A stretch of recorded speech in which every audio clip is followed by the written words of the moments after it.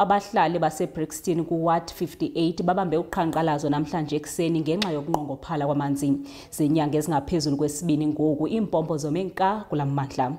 Uceba weWadi uRikineya uthi bazamile amatyela amaninzi ukuthethathethana neRainwater ngalomba, kodwa nangona kunjalo abazange baphumelele. Uluntu ngoku lufuna ungenelelo lukarhulumente wephondo kulomba, lusithi luyaluva lwamvela lokuhamba umgama omde ukuze nje lufumana amanzi.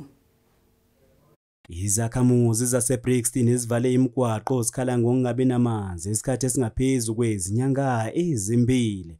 Sikhulumisana nekhansela lendawo lethe kulukhulu ngoba le ndawo inezaguga eziningi ezithwala kanzima kakhulu uma kumele zithola amanzi okwenza izinto ezisemqoka. Uthi lolu daba lusezithebeni kodwa batshelwa ngenkinga yokungabi namandla kwesikhungo okumele sibaphakele ngamanzi. This specific area that we've seen the residents protest have now not had water for 8 weeks. The sad part of this ward and this area specifically, we have a large number of old age pension homes, 287 to be to the fact. So, and most of these people are over 70, 75, some even 80 years old.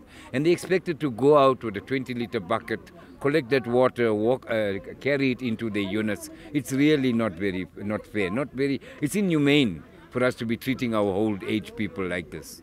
Lo mbhekisho wenkinga yamanzi wenzeka ngemuva kwenkinga eqhubekayo ebhekene nomasipala abahlukahlukene yokuntuleka kwamanzi. We're hearing about pressure in the tower, not enough capacity, not enough supply from Rainwater.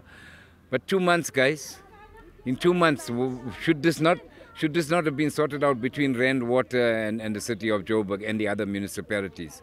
You know, we hear excuses. Somebody's got to take the blame for this, and that has got to be the administrators, the people who run the city.